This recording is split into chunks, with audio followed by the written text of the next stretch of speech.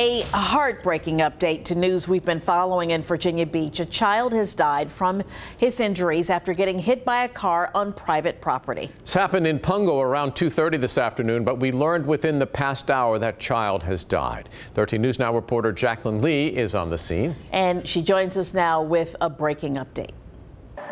Right as we pulled up to the 1400 block here on Princess Anne Road, we saw a car being towed out from the entrance of the Color Fur Farm Market. A boy died after being hit by a car on a private driveway around 2:30 this afternoon. Police requested Nightingale, but due to the response time, the boy was taken to a hospital by an ambulance instead. When I asked police if any charges will be filed or if any arrests will be made, they said it doesn't look like that at this point in time, but they are still investigating. In Virginia Beach, Jacqueline Lee, 13 News Now.